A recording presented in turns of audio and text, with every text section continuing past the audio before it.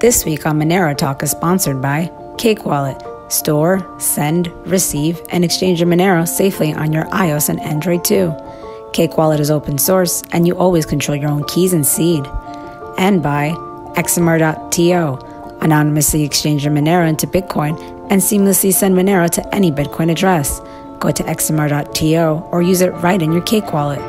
Cake Wallet and xmr.to are trusted and verified by the Monero community. Monero Talk is also made possible from contributions by viewers and listeners like you. This week on Monero Talk, Douglas Tuman chats with Desi-Rae. Desi-Rae runs Crypto Ramble, a podcast and web series geared towards educating people on cryptocurrencies, specifically coins that focus on privacy. This week's episode is a bit different, as Douglas and Desi-Rae interview each other on their journeys into the crypto space, the importance of privacy, as well as which cryptocurrency is truly performing as digital cash. Douglas argues that any coin that does not have privacy built into its protocol is not fungible and therefore should be termed a surveillance coin.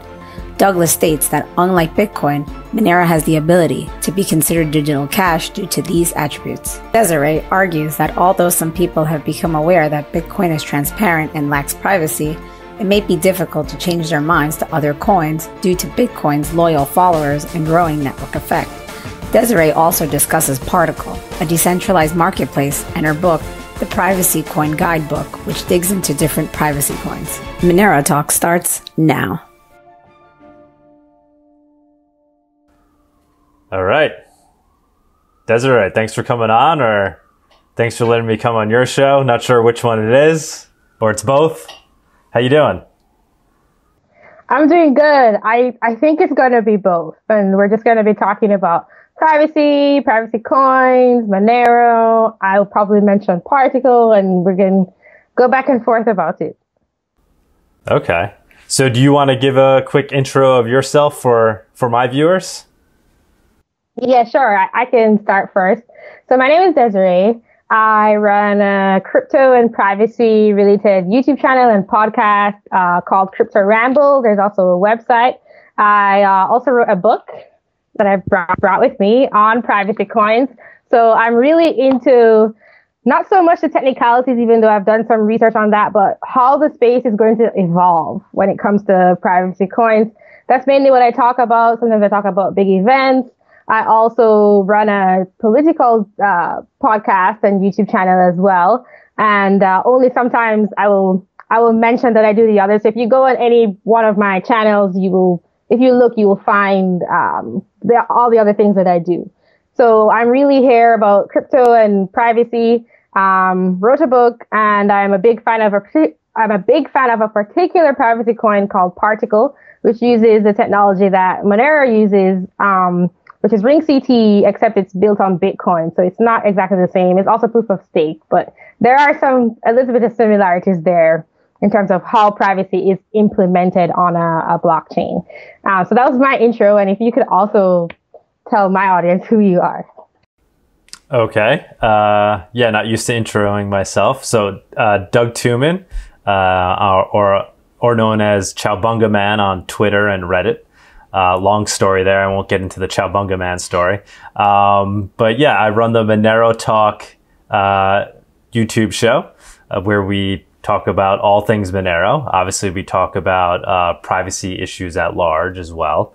But yeah, Monero Talk is all about the exploration of finding out which cryptocurrency is truly performing as digital cash is the way I like to look at it.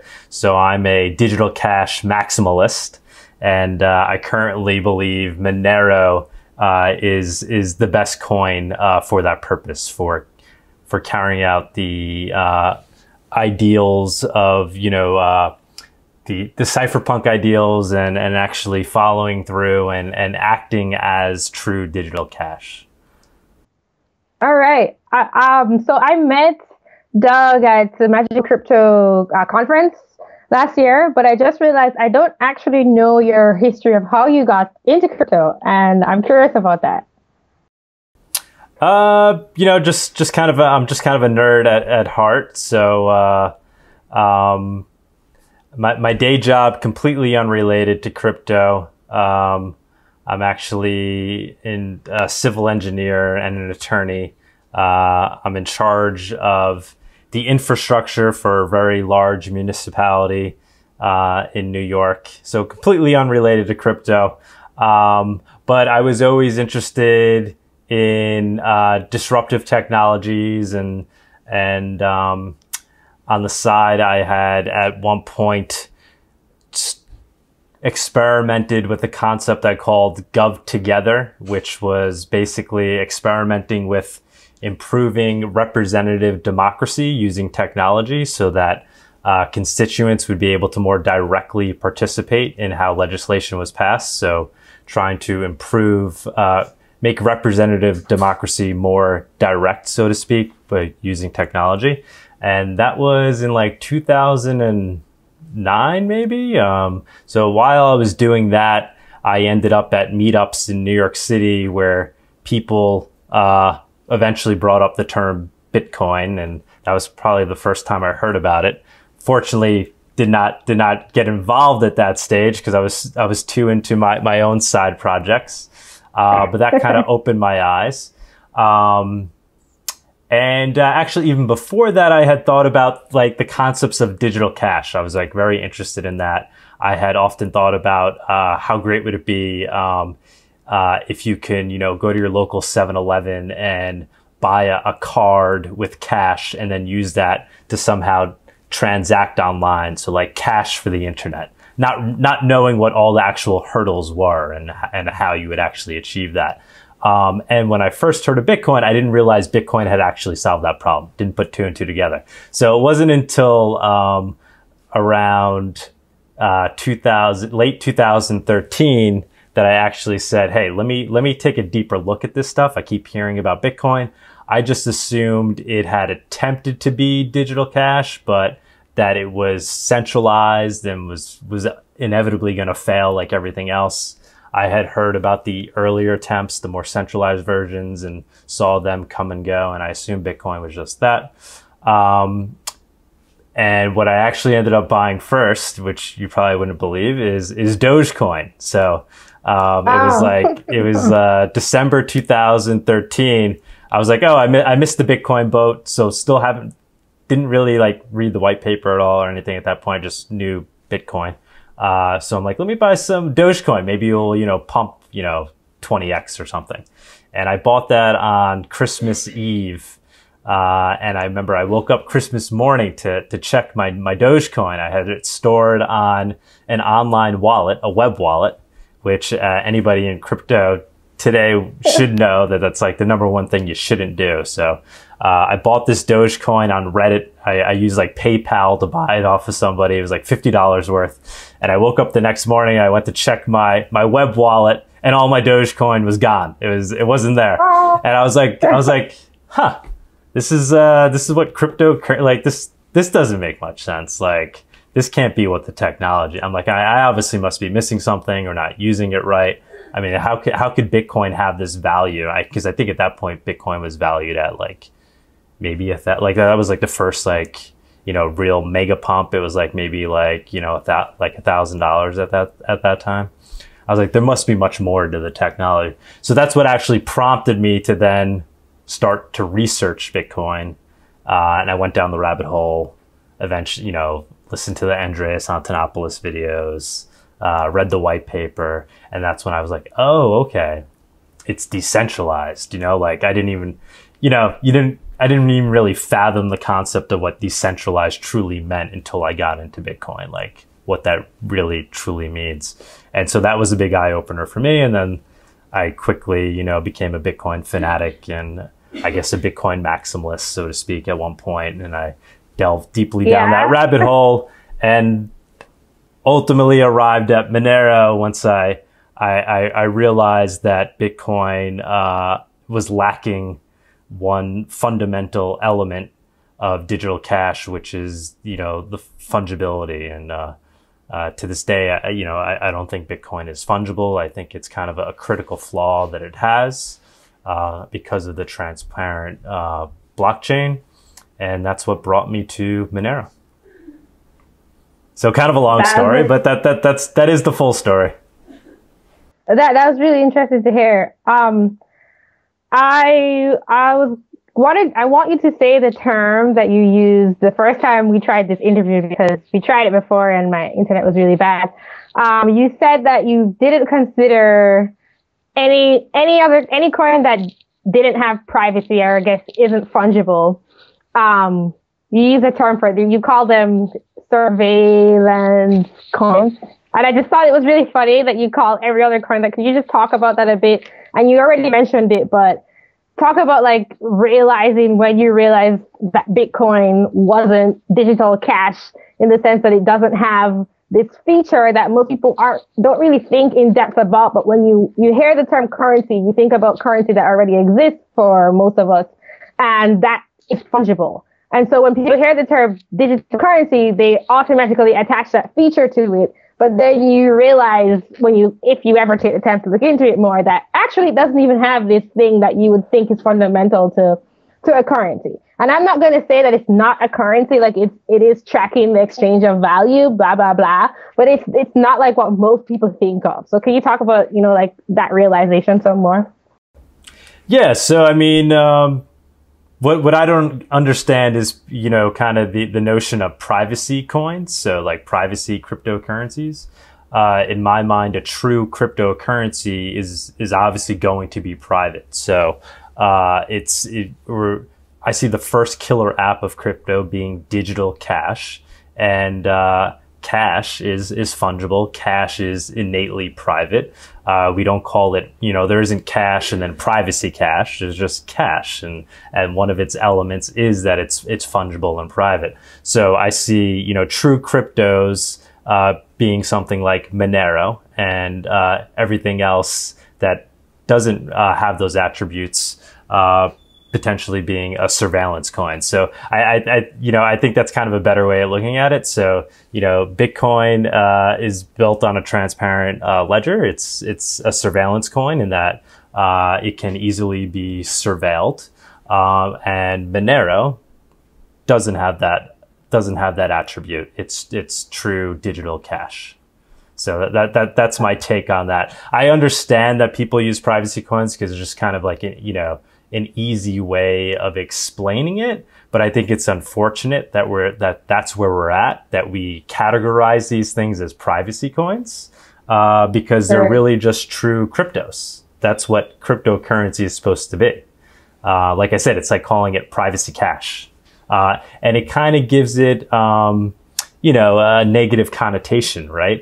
Obviously I'm a true believer in privacy, and I see it as like a fundamental right.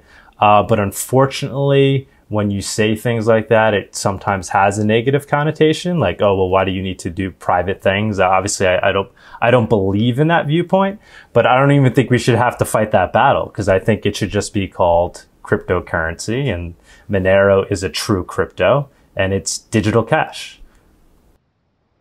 I definitely agree with the sentiment that it shouldn't be like something fringe. It shouldn't be that you have to put the qualifier before it. But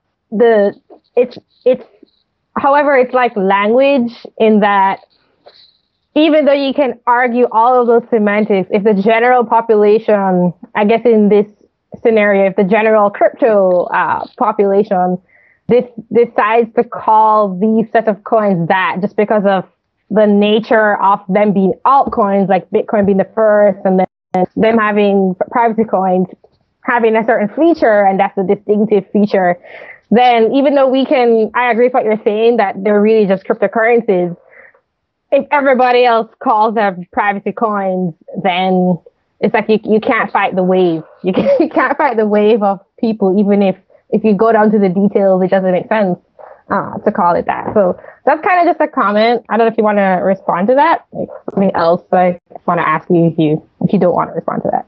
Yeah, no, I mean, well, I think you can fight the wave. I mean, it's, we're not talking about, thousands of years of the use of these terms. I mean, cryptocurrency's only been around for 10 years. I still think we're in kind of like the early phase. Bitcoin maximalists will have you believe that, Bitcoin is already the gold standard, which I think is a little ridiculous considering the technology was only unleashed, whatever it is, 10, 11 years ago.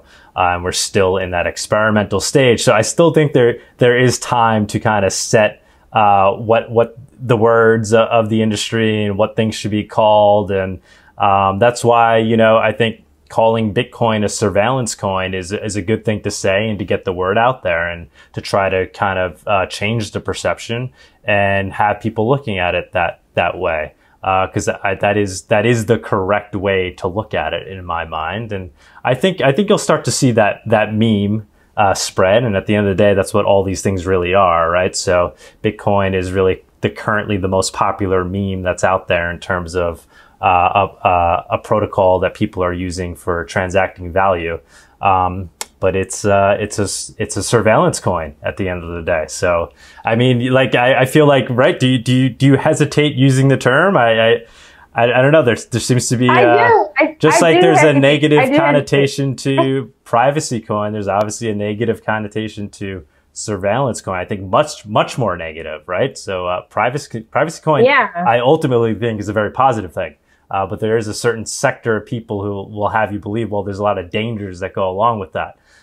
Surveillance coin is clearly a negative. There's clearly a negative kind, but you could see the positive there too, right? Surveillance coin is great. I mean, if you want to see everything that everybody's doing, and there are certain attributes to that, right? So if you live in a world where not saying I want to live in this world, but you could say, if we lived in this world where everybody was using Bitcoin and it was perfectly transparent, maybe there would be less crime, right? Because it'd be very hard to get away with things. Certainly, it may be more difficult for governments to get away with things. But you got to think of what you're also sacrificing there. You're ultimately sacrificing human individuality at its core, right? Because if everybody's being surveilled 24/7, it begins to erode away at what true human individuality is all about. So certainly more of a true crypto believer, and I see Bitcoin as surveillance coin, and I don't think it's too late to change the terminology and to get the true messaging out there as to what these things should be called. Yeah, well, I'm corrected in terms of the length of time. Like you're right, it hasn't been that long since Bitcoin came out, so it's definitely not too late to change how people speak about these topics. And I do think that cryptocurrencies that aren't fungible, like their transparency can be very useful. So I don't think that like the regular people who are just using it for day to day for buying and selling or trading or exchanging money with each other, that they shouldn't have privacy. But sometimes you mentioned governments, sometimes for businesses, it might be useful to be able to track everything from afar. So that can be good. I would say that I don't like the term surveillance coin, not because I think you're right, like they are surveillance coins. And if you think about why people call privacy coins, like if you're going to put the word privacy before it, then you could put the word surveillance before other coins too. But surveillance, I think, has more of a negative connotation than privacy. And surveillance is like, you could also say like you could call them transparency coins. But that's not the real reason why I wouldn't say just because I don't want to offend anyone. And I know that's like not a great reason, but that is really the only reason that I'd like not bother to say that, because they do allow people to be tracked. And I'm not a fan of that. And I also, care about privacy. So that is the truth.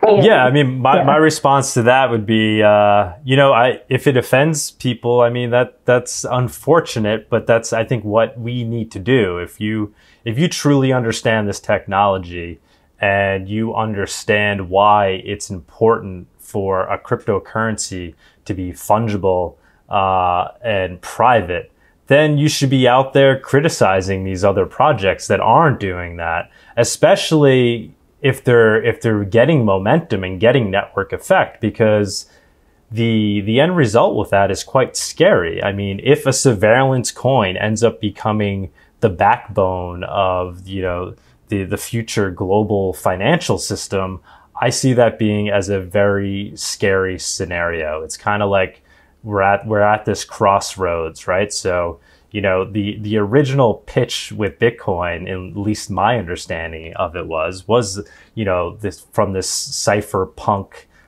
perspective, which is creating a liberating technology that will preserve liberty in the digital age, right? And that for me, that was like the real sales. Like that's my understanding of it. The true value proposition of what this stuff's supposed to be is that it preserves individuality and liberty in the digital age. And it's something that will allow us to transact freely, essentially preserving free speech. And if something like Bitcoin takes hold, which is a surveillance coin, it's not going to usher in that era of preserve liberty in the digital age. In fact, it's going to be quite the opposite. And it's potentially much worse of a scenario than what we currently have. I mean, imagine living in a world where every transaction you make and your friends make and your family makes is 100% completely surveilled and tracked by large companies and by governments around the world. I mean, it's a scary proposition, and that's why I think we should be getting the word out and calling a spade, even if it hurts people's feelings. The Bitcoin maximalists have no problem calling things shitcoins, you know, and I you know, so we should be calling, you know, Bitcoin for what it is. So people, buyer beware. People need to know what they're buying. You know, they need to know what this technology is.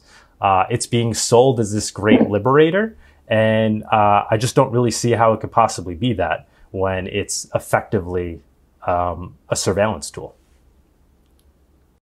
Yeah, well, I mean, I guess I will try to. I already discussed this. Like I've gotten into arguments with people, and I do think people should be made aware of it. I myself was getting. I mean, I have been getting a little bit excited lately because people seem to be talking about it again. They seem to be talking about issues with Bitcoin and privacy, but I don't know if they care enough about it more than like their wallets and, you know, having loyalty to the coins that they already have promoted or liked to really try to solve these issues. And I definitely take an issue with people who promote Bitcoin, which I was so surprised when I saw this, but I got into an argument with someone recently because they were saying that Bitcoin was anonymous, and I was like, no, it's not. Like, this is already established. Like, no, it's not. And like, I don't get into Twitter arguments very often. And I definitely got into that one because I was like, this is so obvious. And I was like, it's pseudo-anonymous, and trying to explain. And to the very end, they were like, oh, it's just a word thing. And I was like, no, this is pretty established. You know, like a wallet address is pseudo-anonymous. It's not anonymous. And so there are people out there, and this particular person had a pretty good following, which you get very quickly on Twitter if you're mean to other people. That seems like the best way to get a large following. And he was one of those people, and I was, you know, kind of arguing with him about it. So I am very concerned about that.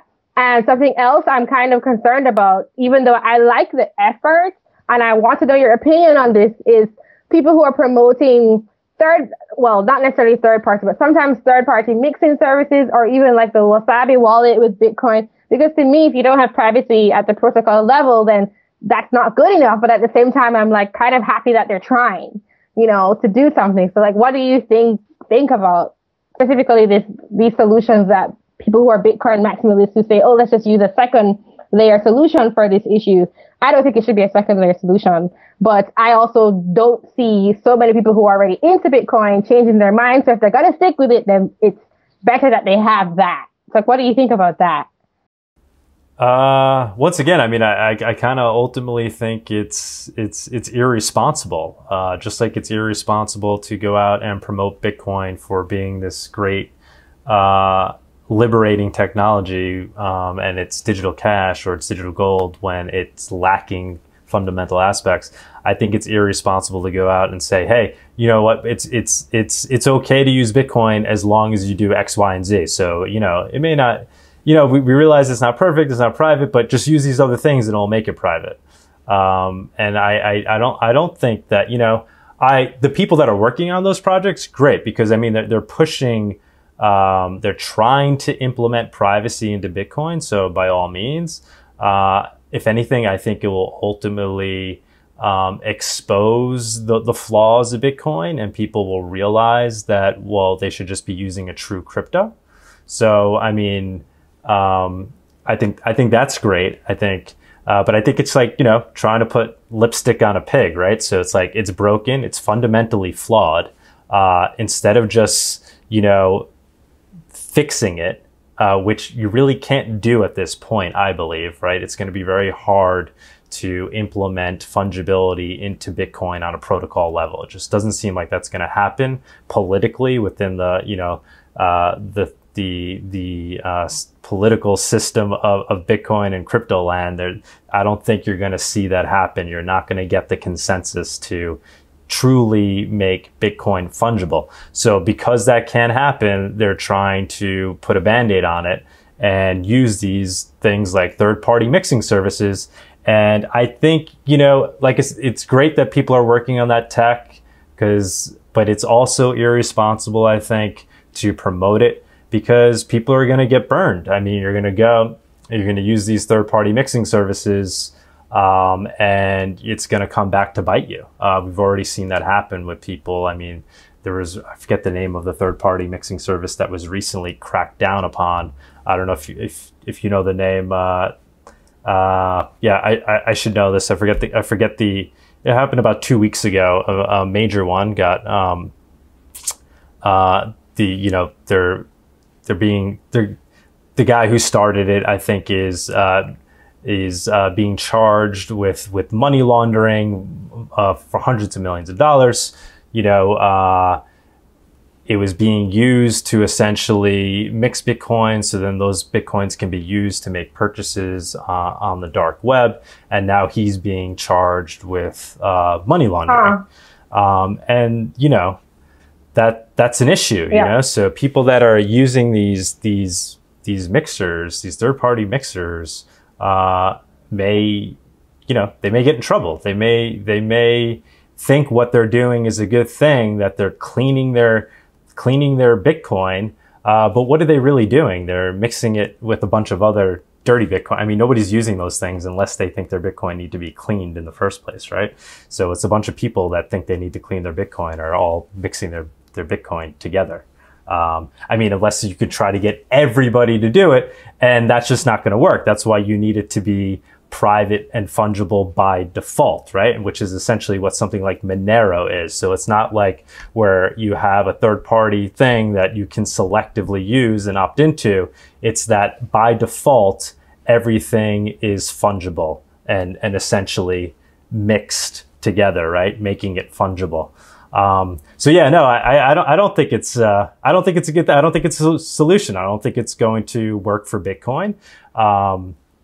Exchanges don't know what to do about it, right? So if they see, we're seeing this already. So, if they're using chain analysis and if they see that your Bitcoins went through a mixer, they may not accept your Bitcoins on the exchange. That's happening. That's real. That's real.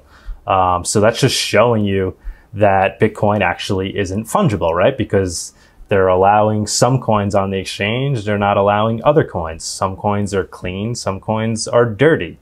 And to try to clean them with these third-party technologies, I think is kind of a dangerous game.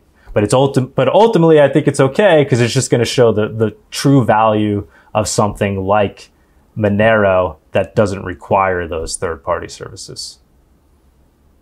Yeah, I mean, I suppose it's just a waiting game, where, like you said, maybe the flaws will be exposed and then people will decide to look for other solutions. You brought up something that I was maybe going to touch on, which was, you had said that privacy, a true crypto, in your terms, would have privacy by default. And something that I think about when it comes to privacy coins is because the technology is so new, say like I wrote a book on privacy coins, and something I very quickly discovered was that there's so many things that can go wrong. And one of those things is that even if your technology, the protocol provides privacy, if you don't have enough transactions on the chain, then you don't really have privacy. You don't have, they call it a large unlimited set, which I'm sure you know what that means. But at the same time, if it's just a matter of time before this particular cryptocurrency gains enough volume to provide better privacy, then would you say like this privacy coin is no good because it in practicality doesn't have privacy because it doesn't have enough volume, but if it did, the protocol would be found? Like, what do you think about how you assess the fitness of a privacy coin in terms of providing privacy if it, in theory, has privacy, but then in practicality, for reasons like the volume, for example, doesn't? Because to me, I don't call any privacy coin like the best privacy coin or whatever, because it's hard to decide if you're going to focus on the theory or if you're going to focus on the practicality of it. For example, with the volume, or for example, I had a conversation with someone from Dash, and they were saying, well, Bitcoin doesn't have great privacy if you're using something like CoinJoin, but because it has really large volume, that might actually, in effect, be better than something like Particle, which has Ring CT, but it doesn't have a huge community, and then not all of people are using the chain. Like, what do you think about? To me, that's complicated. Like, what do you think about that? So you're basically saying that, you know, different privacy coins have different pros and cons, and there is no best privacy coin. So, I mean, I don't know. I mean, that's my opinion, but I'm wondering like what your take on it is, because to me, it's like, it's like trying to say what something is before it's fully developed, almost. If that, to me at least. Yeah. Yeah, I mean, I think it's you know, while I'm you know, I'm very pro Monero. Like I said, I'm a digital cash maximalist, so I don't like to call myself a Monero maximalist. Obviously, you know, it's hard for me not to become one. You know, I try to stay you know, unbiased, you know, and have an open mind about other projects. So I'm really trying to do that because I think that's important, right? That's why I think things like Bitcoin maximalism is just not good. It's not, you know, it's not honest, right? So, I mean, if you're treating this like an experiment, then you should maintain an open mind and realize that you know, nothing is perfect yet. Nothing will ever be perfect, right? And maintain an open mind so you can decide, you know, at which project is the best. And currently, when I measure all things up, I think Monero really, you know, takes the cake. I mean, it's for all its different reasons, I think it is the truest cryptocurrency, and it's currently acting as the best as digital cash. Now, if you look at it at its separate little parts, so collectively as a whole, I think it's the best. I think it's the best form of digital cash we have, because of its technology, because it's actually being used by people for the purposes of fungible value transfer on the internet. Like, you're seeing it actually actively being used on dark nets and dark webs. Whether or not you agree with what people are doing there, I think that shows that it's usable for that purpose. It has liquidity because you're seeing people actually use it. It has low fees, so people can actually transact with it. You know, it's not like just digital gold and it's just sitting there and you can't actually use it. It has things built into it that will allow it to scale. We could get into that if you want to get into that. And then in terms of its privacy or its fungibility, it has all these different attributes that allow it to effectively act as digital cash today.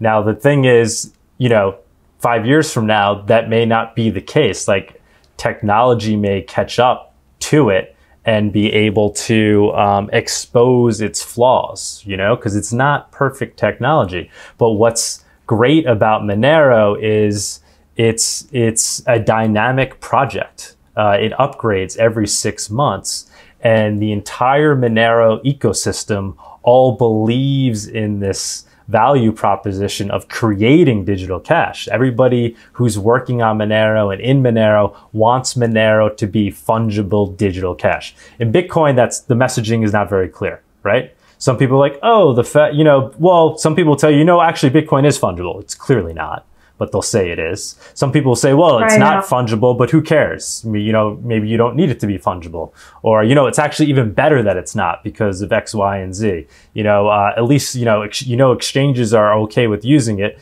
If it was fungible, exchanges wouldn't want to use it. So there's all these different things. In Monero, it's very clear. Listen, hey, we're trying to be a true cryptocurrency. We're trying to be digital cash no matter what.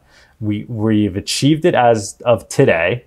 And we realized that we have to continue to work on the project to improve it, because privacy is a continuing, it's a nonstop battle, right? So you need to stay ahead of your adversaries that are essentially trying to decrypt your cryptocurrency and unravel it.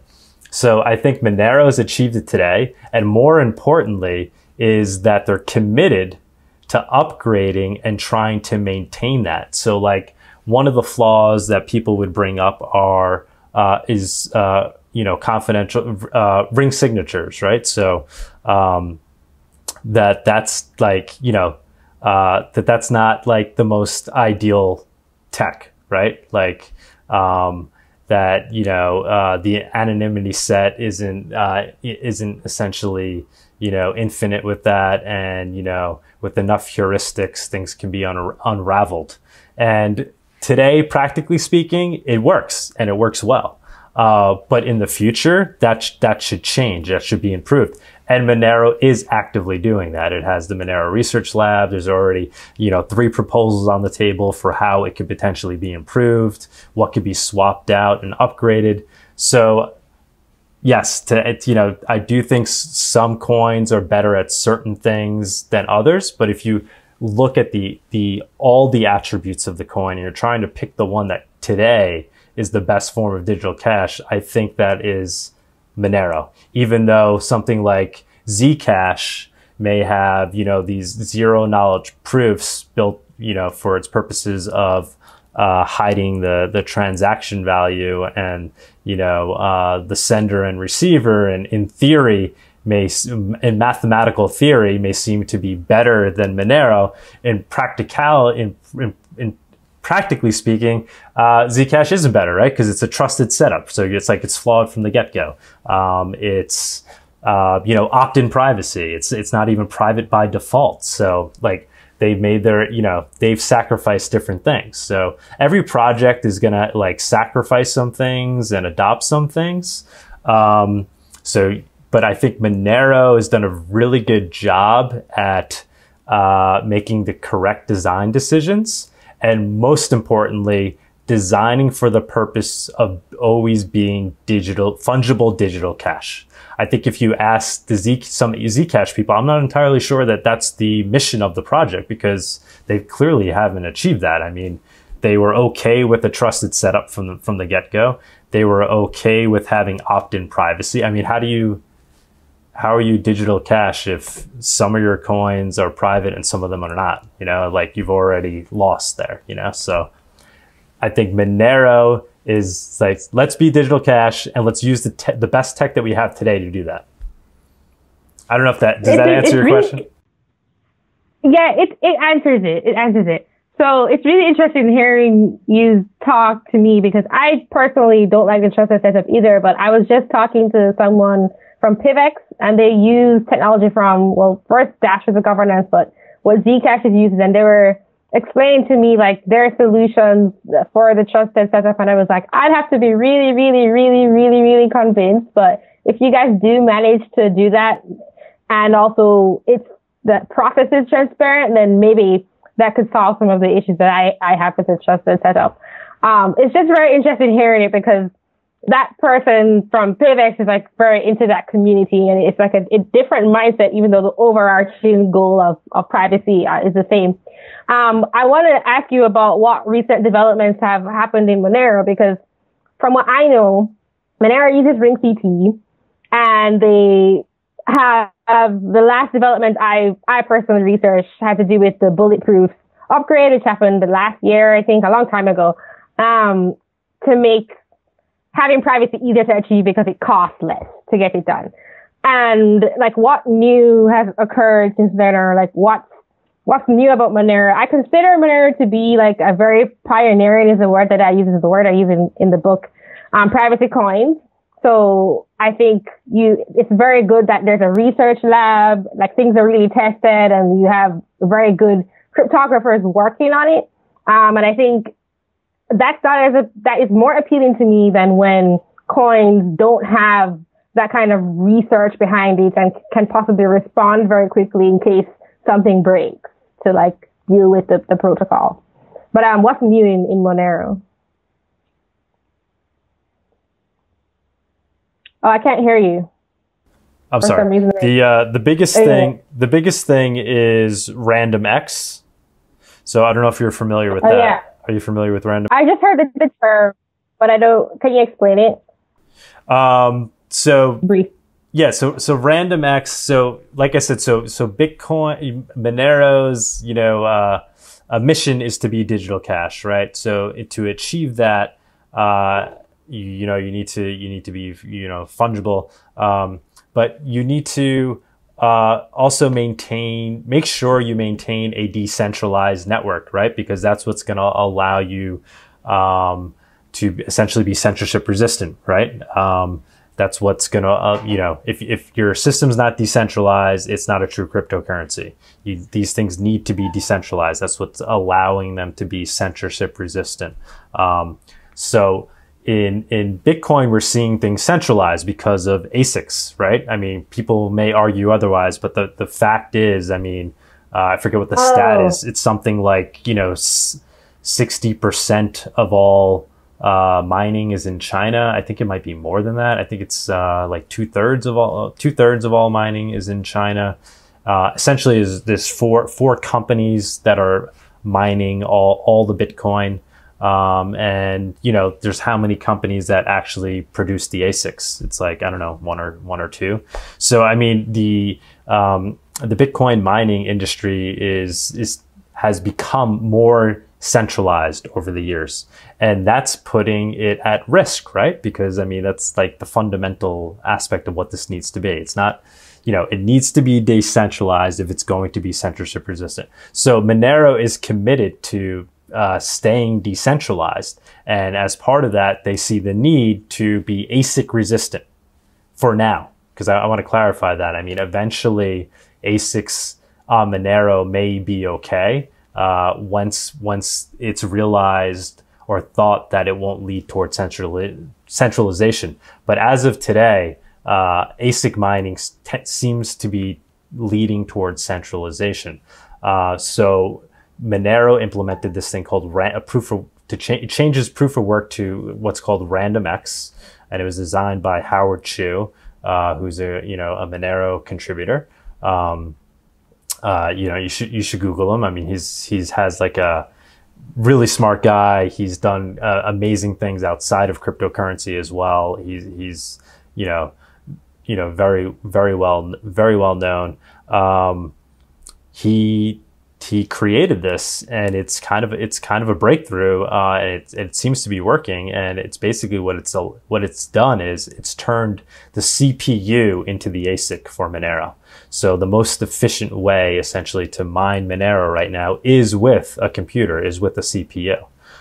So that's ensures the decentralized network for Monero, because now the most efficient way to mine Monero is with a CPU, not with an ASIC. So that means, in addition to keeping it censorship resistant, it also ensures that the network is more is truly permissionless, right? You know, if I'm in Venezuela and I want to get involved in the Bitcoin network and start mining Bitcoin, I need an ASIC. You know, I may be getting free electricity, but practically speaking, I need an ASIC to compete and actually mine something, right? There's no way I'm going to be able to mine cryptocurrency without ASICs.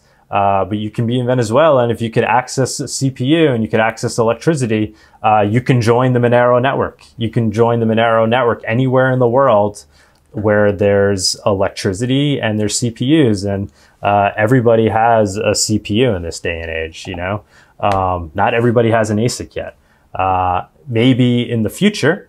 And at that point, I think the idea is then Monero would be open to allowing that, you know?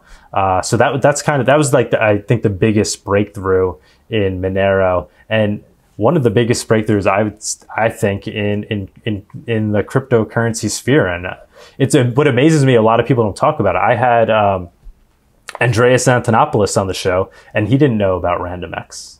He didn't know. He didn't a lot know of people don't know about. He didn't know that Monero had already implemented confidential transactions in. Yeah, people don't know anything. It's a very weird space in terms of the information. Yeah, and, you know, I get he's a busy guy and he's focused on Bitcoin, but he's also focused on selling Bitcoin as being this thing that's censorship resistant, that's, you know, digital cash, that's digital gold. Actually, I don't think he likes to call it digital gold, but I mean, he's there and he's talking about this technology where it has these flaws, and meanwhile, there's something that's actually doing what he's hoping this technology is achieving, and he doesn't really know much about it. So yeah, I would say that's the biggest thing. The other thing is, like I was saying, upgrading components. The ring signature, so triptych is something that Monero is looking at. It hasn't been implemented yet. If you do some Googling there, that, you know, the Monero Research Lab is looking into whether or not, I guess it checks all the boxes in terms of, you know, there's going to be any sacrifices made with implementing it, but it looks like that may get implemented as well, and that will add additional privacy to Monero, essentially improving the anonymity set. Okay. So I say those are kind of like the two big things that are happening right now. Yeah, that's really important for me to know. So you were just talking about Andreas Antonopoulos not knowing about confidential transactions in Monero, and I remember when Litecoin, that doesn't really do any development, there were Charlie Lee, I think it was like Wayne adding confidential transactions, and it was like everybody was like, oh, this is so awesome. And it like kind of deflates anybody who's like involved in privacy and cryptocurrencies and understands like, well, people have been building this and trying to promote it and nobody cares. The whole cryptocurrency space, a lot of the time, it just feels like inertia and nobody cares anymore about people developing things and doing all this work and trying to solve this problem. It just, your voice is only important if you were there in the beginning and everybody got to know you, and then like, oh, I guess you're done now caring about like what's new out there. Because it's all like scams, everything else. And it's very disheartening. And like in some ways, it's true. Like this is the scammiest industry I have ever seen in my life. Like it's like honestly kind of crazy. Like how many people are always trying to scam me, and it's like, I'm like a nobody. Like why are you trying to talk to me?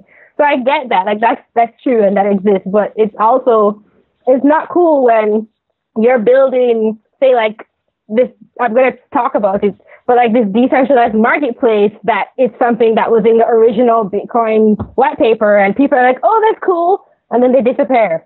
It's like, you don't actually care, you know, and that's how the whole space feels sometimes. So, yeah, I guess I know what you mean. If you want, you can comment on that. Yeah, I mean, you know, crypto is the Wild West, but that's also what makes it amazing. I mean, you know, that's why you're seeing so much innovation. You're going to see a ton of scams as well, because it's just literally open free market. People are just out there. They, you know, it's all open source, right? They can just grabbed the code and launched their own version of it. And you're going to see a lot of snake oil salesmen out there, because it's just, with social media, it's easy to just pump these things up and like fool people into thinking that certain things have value. And to really understand these things, it takes time. I mean, since buying my first Dogecoin in 2013, I've been looking at this stuff every day in great detail, for like, I don't know how many hours a day. I have my full-time job, but when I'm not there, I'm in crypto, I'm looking at crypto. And, even for me, it's like, it's hard, right? I mean, you too, right? I'm sure you put a ton of time into this.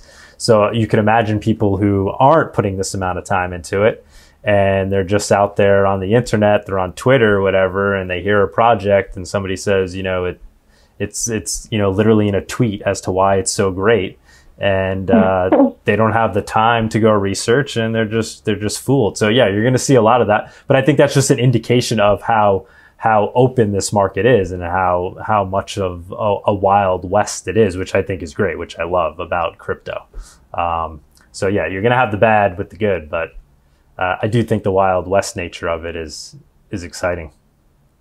Yeah, that's a positive way to look at it. One more question I have for you is sort of a comment and then a question. So I also think it's really strange how Bitcoin grew from this cypherpunk kind of ideal, and it's slowly morphing into like literally the opposite of that.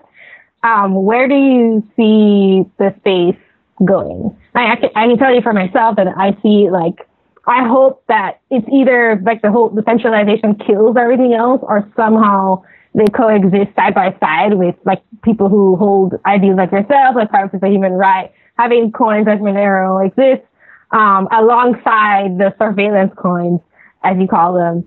But where do you see it going in the future?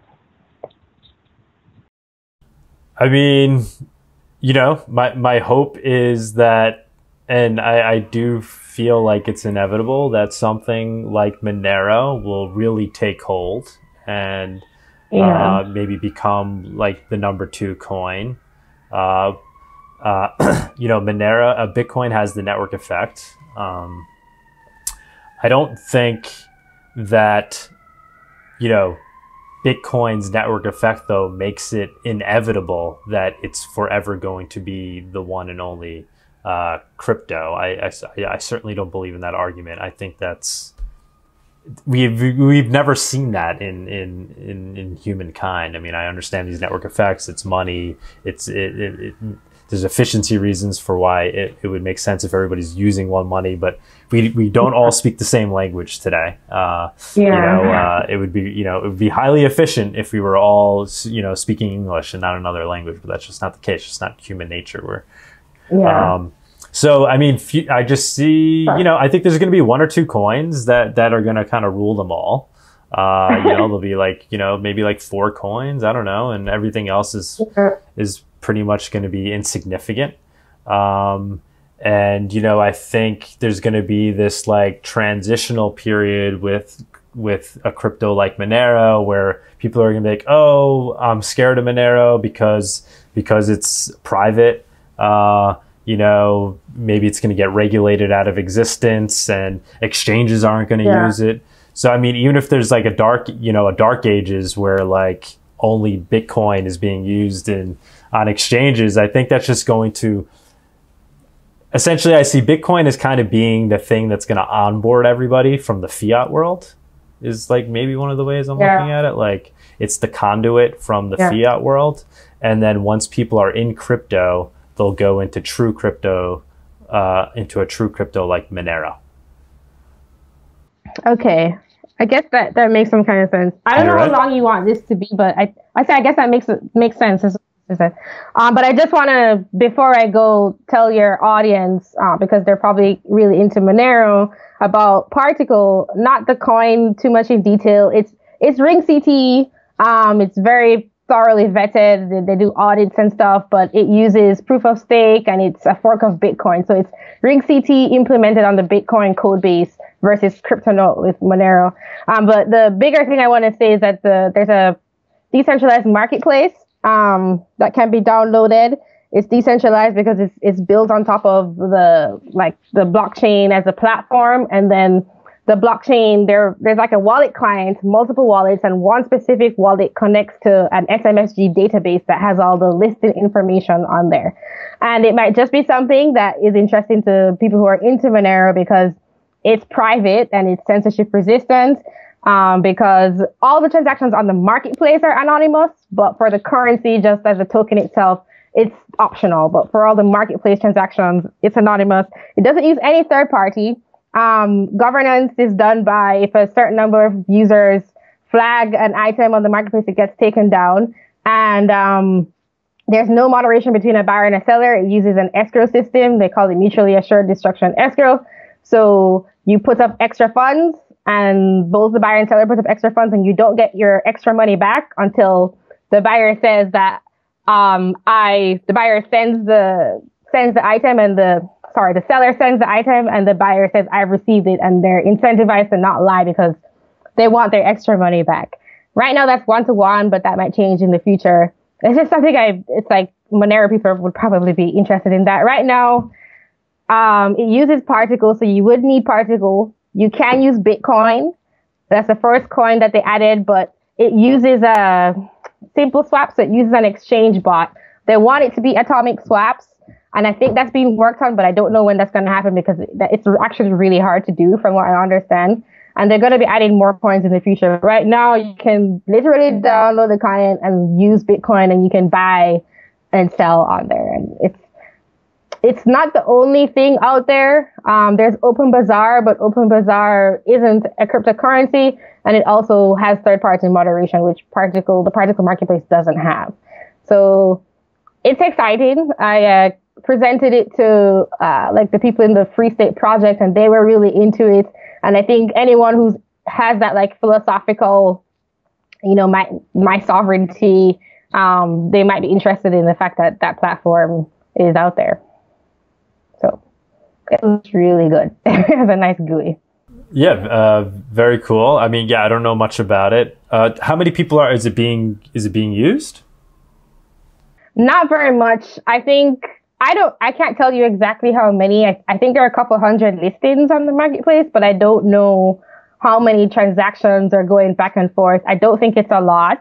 And it was released fall last year, I think October or something. I have a video.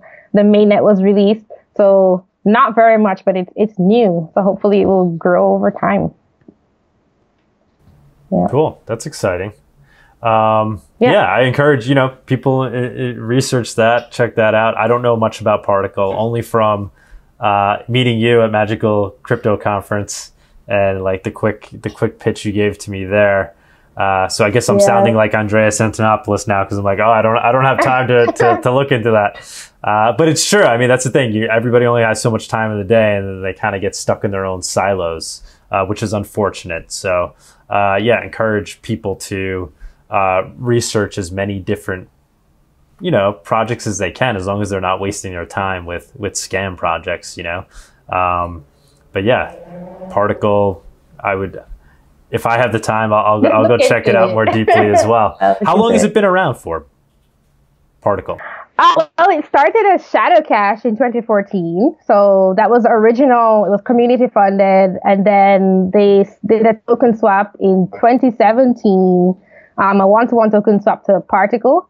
So the team has been around since 2014, and they just finished building this thing. They were always trying to build a private decentralized marketplace, and it finally happened years later. And it's all community funded. There's a foundation in Switzerland that holds the funds. It's a nonprofit foundation, kind of like I think Ethereum Foundation. Actually, I take that back. I'm not sure of the technicalities, but there's a nonprofit foundation in Switzerland. And I think, I can't tell you the exact number, but because the bull run happened, there were a lot more funds that came out, but it was all it was all individual people donating to it. It's just, there's no company or anything like that.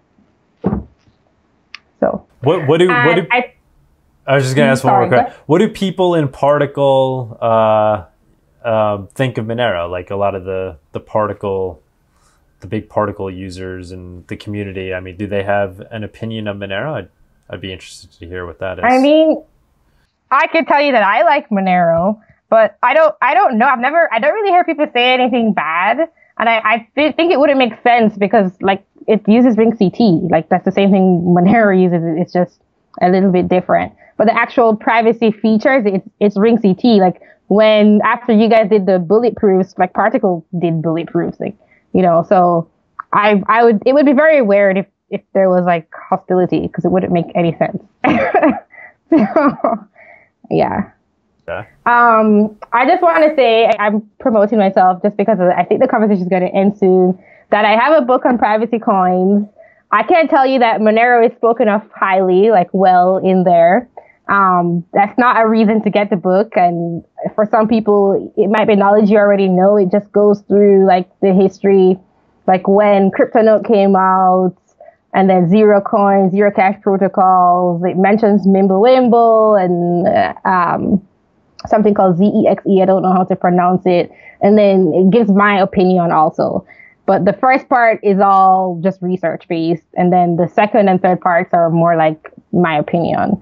And my handle is Crypto Ramble. You find me on Twitter and you'll find links to the book. It's on Amazon, the Privacy Coin Guide, and or on my website. And you see all that stuff if you go and look. Awesome. Thanks for doing this. Thanks for letting me come on your show and you coming on my show. This is great. I know this was a long time in the coming since Magical Crypto Conference. I know it's been a year. We've been trying to set it up. Do you want to tell people where to find you as well? I mean, I'll put like a link to the description, but it's better to have it like in the audio and video. Yeah. So Monero Talk YouTube channel is the best. You know, that's where we do a weekly show there. And Monero Talk on Twitter, and @ChowBungaman is my personal Twitter.